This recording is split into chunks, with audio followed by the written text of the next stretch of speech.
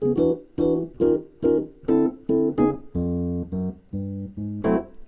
analyst told me that I was right out of my head, the way he described it. He said I'd be better dead than live. I didn't listen to his jive. I knew all along that he was all wrong, and I knew that he thought I was crazy, but I'm not, oh no. My analyst told me that I was right out of my head. He said I need treatment, but I'm not that easily led. He said I was the type that was most inclined, when out of his sight, to be out of my mind. And he thought I was nuts. No more ifs or ands or buts.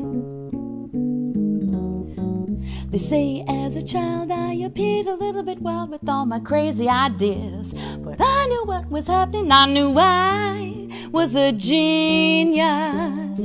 What's so strange when you know that you're a wizard at 3?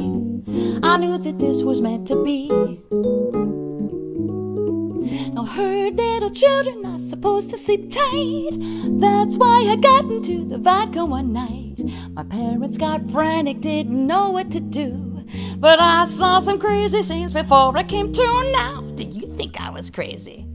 I may have been only 3, but I was swinging. They left that angry young man. They left at Edison and also in Einstein. So why should I feel sorry if they just couldn't understand the idiomatic logic that went on in my head?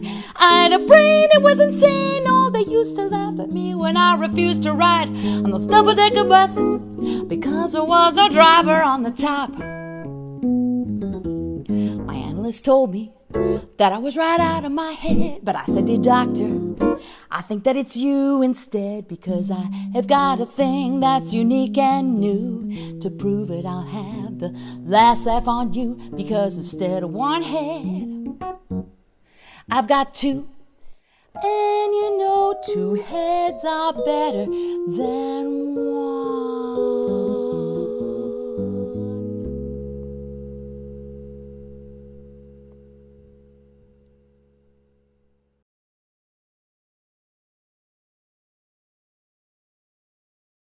What were you doing?